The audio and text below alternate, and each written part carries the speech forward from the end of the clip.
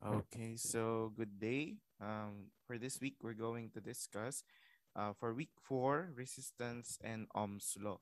So in the previous week, we have already discussed the fundamental quantities of electricity or the electrical quantities.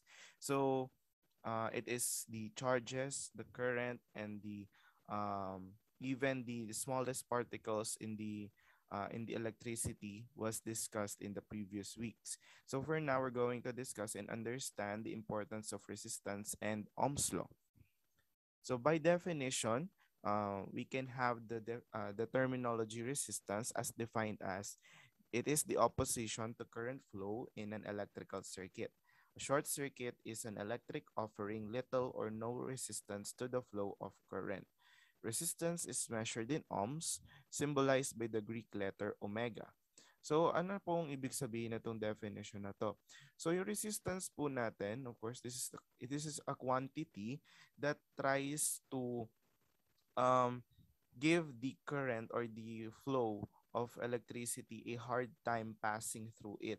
So kumbaga parang siya yung diniscuss natin last time so water pipeline analogy wherein yun yung pipeline na parang crooked, no, or yung parang pinisil mo na parang pinisil natin na plies wherein yung tubig is constricted or yung pressure niya is nagbi-build up doon, hindi siya ganong nakakadaan agad.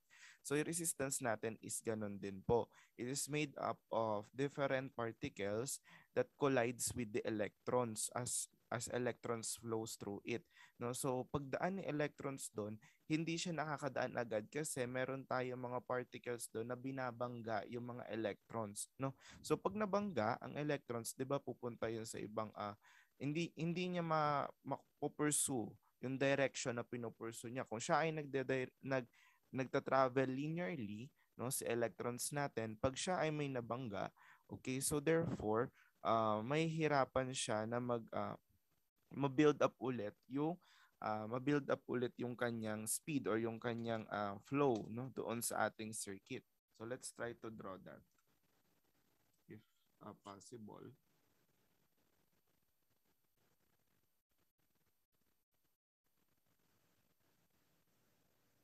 Okay, so let's say this is your particle sa loob ng ating resistor. So we have here different particles as composed by your resistor. Okay, so imagine those being circles. Okay, so ang resistor natin is this is connected to a circuit, di ba? So let's say this is a circuit. Okay, so ito yung terminals niya. Okay. So since siya ay connected dito sa circuit natin, so, magkakaroon tayo ng flow of electrons. So magkakaroon tayo ng flow of electrons here, di ba? So may flow of electrons tayo. Si flow of electrons, dahil sinabi po na linear po siya, no, gumagalaw siya, mababangga siya dito. No? Pag nabangga siya dito, no, pupunta na siya sa ibang lugar dito. Then mabangga ulit, then kung saan siya makapunta, no, para siyang bump car hanggang makalabas siya dito.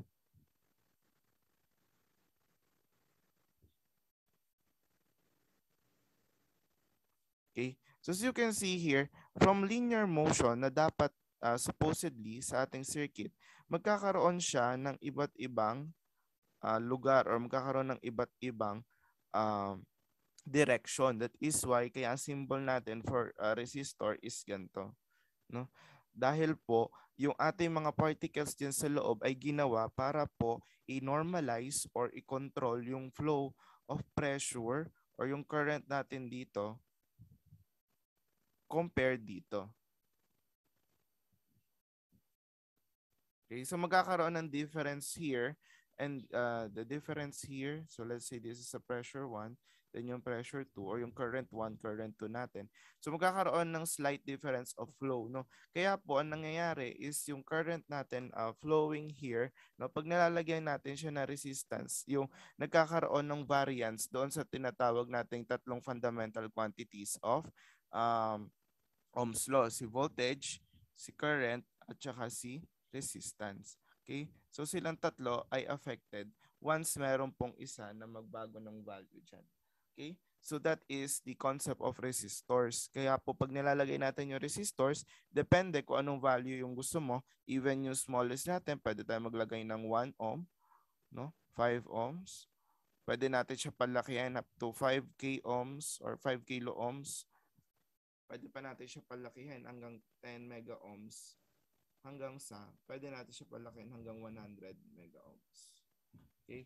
So, sabi po dito, short circuit is an electric offering little or no resistance to the flow of current. Ibig sabihin po, please take note of this na lang, little or no resistance to the flow of circuit.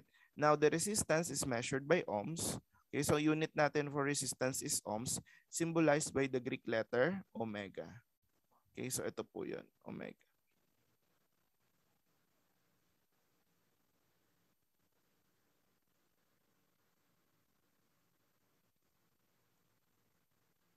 Okay, so let me just erase that.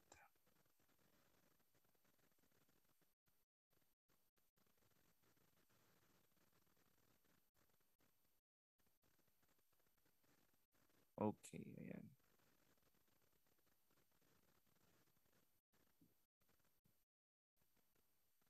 Okay, so as you can see here, when you put a voltage across a resistor, there is a current in that resistor. The ratio of the voltage to the current is called resistance of the resistor. So sabi daw po dito, when you derive Ohm's law, so there is a direct proportionality between your resistance to your voltage and your resistance to your current. So indirectly proportional to your current. So ngayon, the current in a resistor is directly proportional to the voltage across a resistor. So ito po yung tinatawag nating Ohm's law. Wherein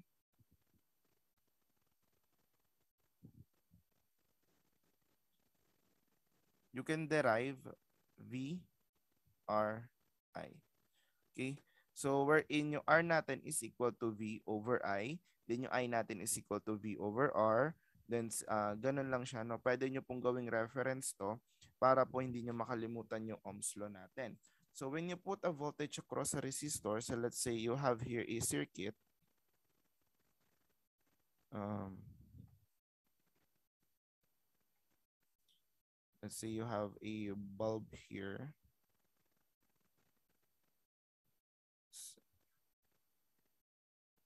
Okay. So meron ka daw voltage V dito, meron ka resistance R, then you have here a flowing I or current, no? So meron ka diyan magfo-flow ng current. So si voltage mo can be any value, then it will go here, so magfo-flow siya with with the current I, then yun ang magsusupply ng ating voltage to the load natin. So ito yung load natin or yung pinapupuntahan ng ating kuryente kung saan siya napunta. Okay, so that is the circuit analysis of that. So it is important for you to understand this fundamental concept since this is a review, no, of your circuits, because ito yung magiging stepping stone nyo towards understanding a much complex circuit or a much difficult circuit. So yung voltage natin is yung the one responsible of creating a pressure or creating the current towards that circuit. So please do remember that your Ohm's law is this one. No? Okay. So kung ang hinahanap sa inyo ay yung voltage, then you will have to um, kung hinahanap ay voltage, then you have to get the current multiplied by your resistance. Pag naman yung resistance yung hinahanap natin, pwedeng V over I. Then pag naman I ang hinahanap natin, is just equal to V over R.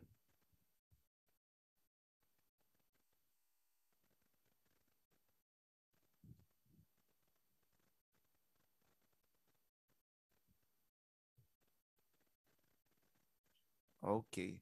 So let's try again. So resistor natin, we have a unit ohms, no? So ito yung unit natin, yung ohms.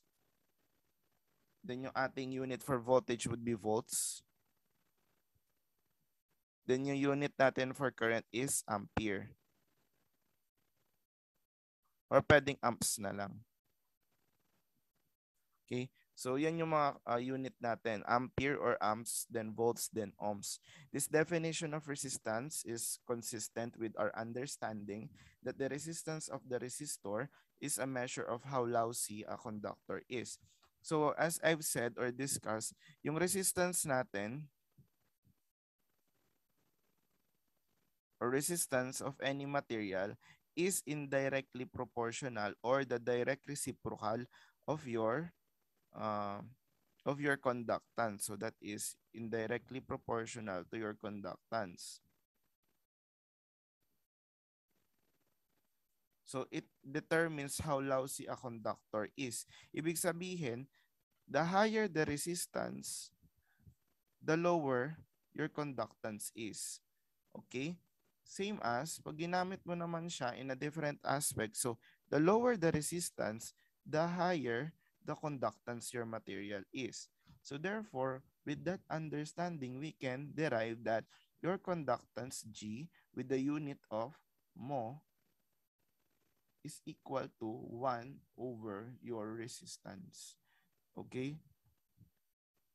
So yun yung direct nating understanding with that. So the reciprocal of resistance is what we call the conductance. Therefore, you can get the conductance of a simple material by dividing that into getting the direct reciprocal of that product. Okay?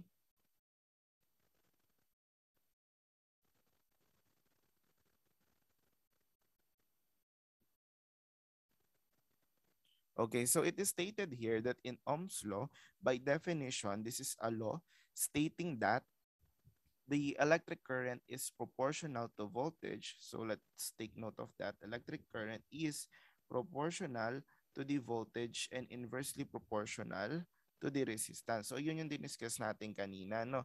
So meron tayong relationship between your resistance and your voltage and your current. So as you can see here, check nga natin, electric current is proportional to voltage and inversely proportional to your resistance. Okay, so that is correct. The term Ohm's law refers to one of the fundamental relationship.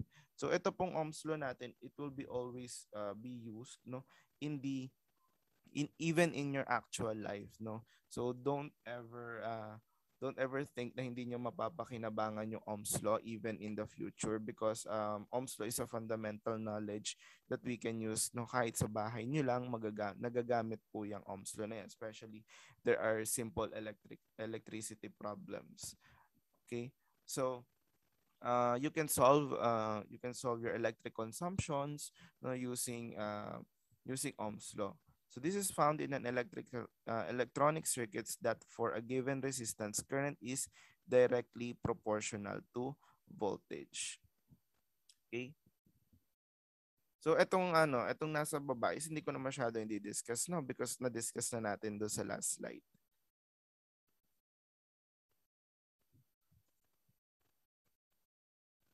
Okay, sabi dito, if the material of which a resistor is made obeys Ohm's law, then the resistance R is constant, meaning that the value is the same for different voltages.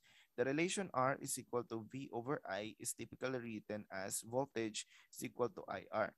Ito pong statement na to, no, pwede din daw po siyang i-rewrite na ganito. Yun po yung dinerive natin kanina, no, na formula for voltage. So if may books kayo mabasa na V is equal to IR ang Ohm's law, so that is also the same. So sabi dito sa Ohm's law, the resistance R in the expression VIR is a constant. So paano po siya naging constant?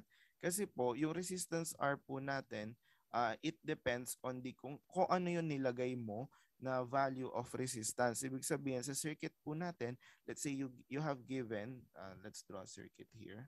So let's say you have drawn here.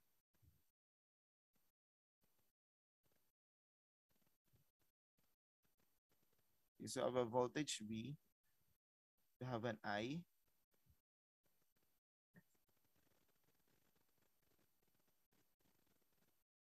then you have an R here. Okay.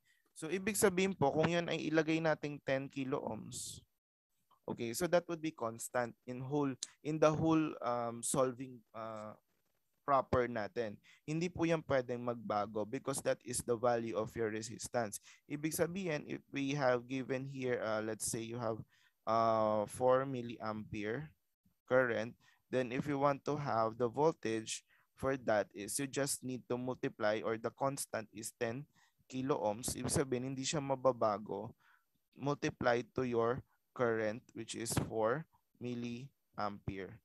So, cancel lang natin yung dalawa. So, therefore, V natin is equal to 40 ohms. Okay?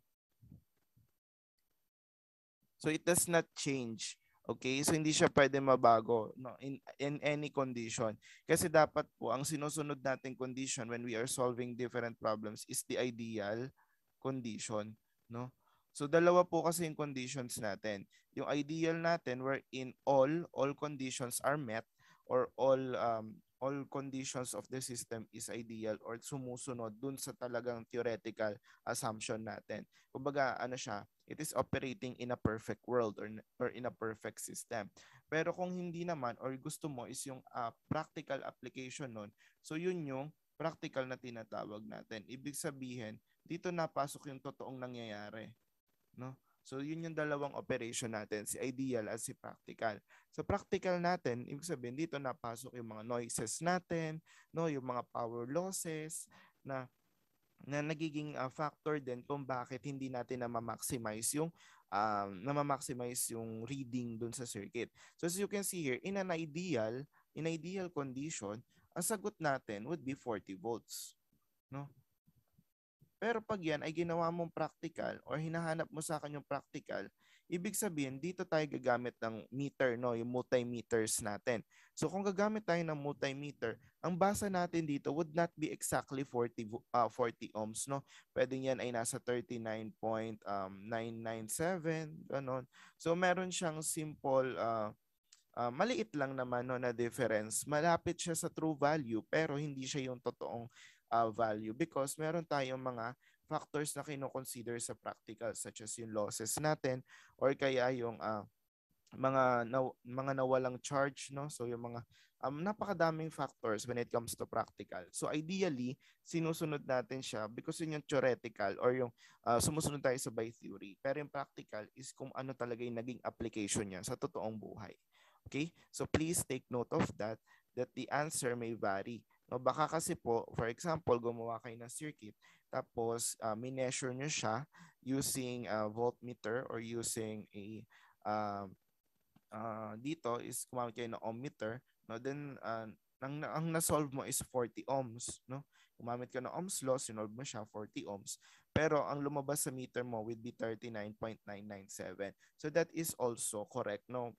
Nagkaroon lang kayo ng theoretical understanding at experimental understanding about the problem. So Ohm's law is good for resistors made in certain materials called ohmic materials over a limited range of voltages. So yung ohmic materials mo natin is ito yung mga devices wherein it helps to control voltages. So meron tayo kasing voltage to current diagram, no, yung voltage to current diagram here natin, that we understand that the behavior of certain resistors can be a graph, no, na pag ginraph natin siya is mas maiintindihan natin yung behavior, or yung characteristic curve niya.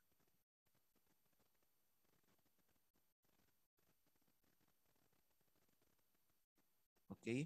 So mas maintindihan natin yung characteristic curve. Ibig sabihin, mas maintindihan mo kung ano yung approaches niya when a certain voltage is applied to that, no? Kung nag-apply ba ako ng voltage na gantong amount, anong mangyayari? Ano pong mangyayari pag gantong current?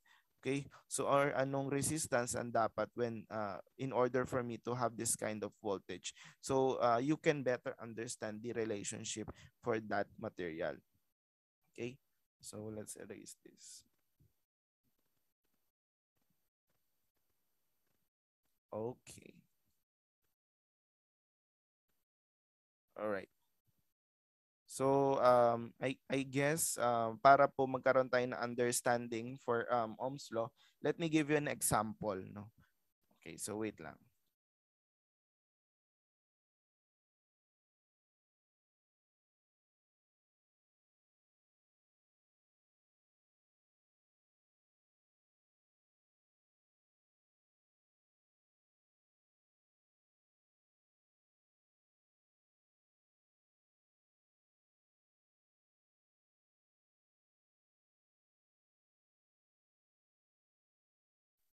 Okay, so let's try a problem so that po meron tayong understanding of the Ohm's law. So dito ko na lang siya ilalagay ha. Okay. So let's try uh, the current.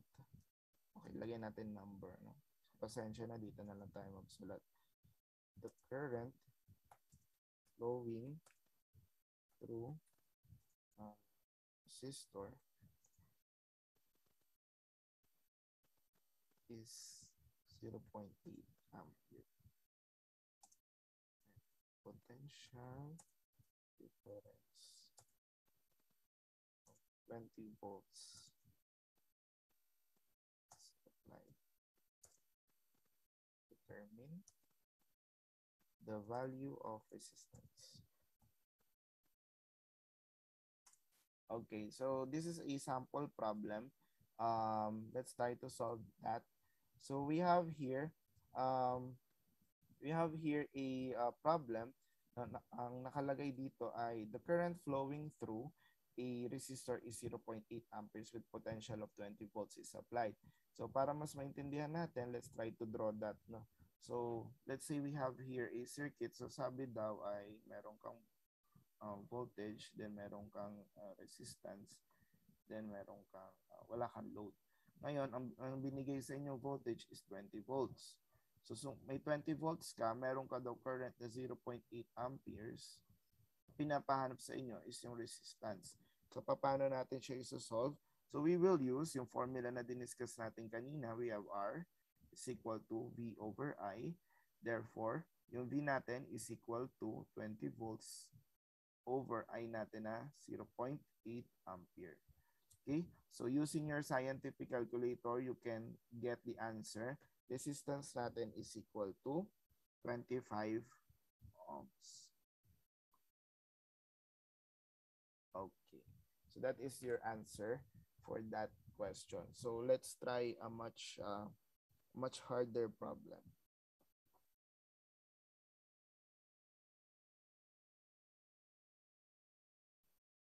Okay, so number 2, determine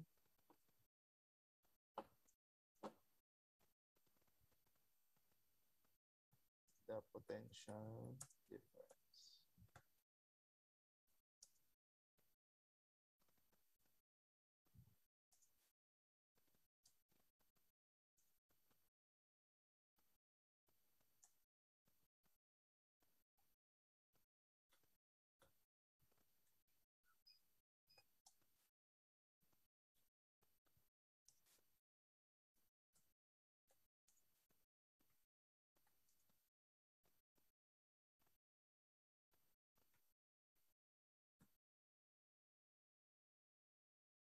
Okay. So the question here is to determine the potential difference which must be applied to a 2 kilo ohm resistor in order that a current of 10 milliampere may flow.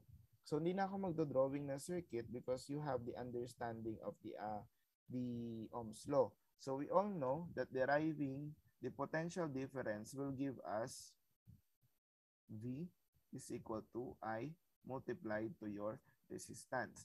You have there your current of 10 milliampere. Meron ka ding 2 kilo ohm resistor. So therefore, you have 10 milliampere multiplied to 2 kilo ohm. So please take note na meron kang milli at meron kang kilo. So therefore, ang pagta-type niyan would be 10 times 10 raised to negative 3. Then you have here 2 times 10 raised to 3. Okay? So therefore, makukuha natin, cancel would be just 20. Then ang unit natin would be volts. So 20 volts. Okay? So last problem. So let's try a much harder problem.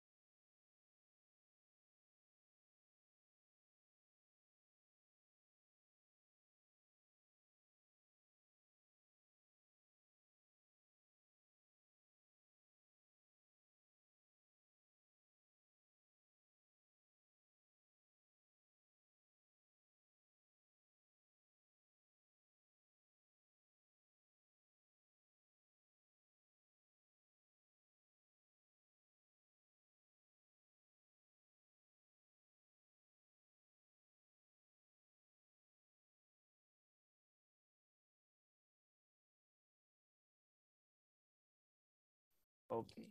So it is stated here that the problem is a 100 volts energy is connected to a resistor, connected across a resistor and causes a current of 5 milliampere to flow.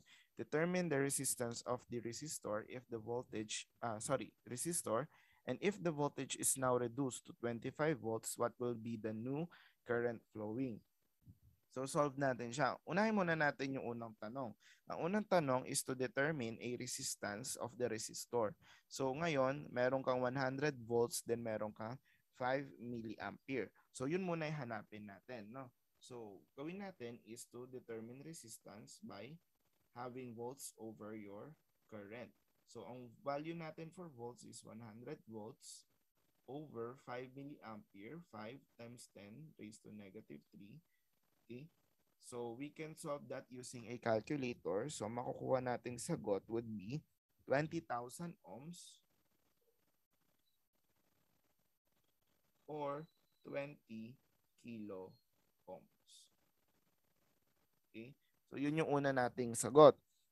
Ngayon, since meron daw tayong value ng 20 kilo ohms as your resistor, again, as stated, no, again, ulitin ko po, as stated doon sa ating condition kanina that the resistance is constant, take note, resistance is constant, hindi na babago.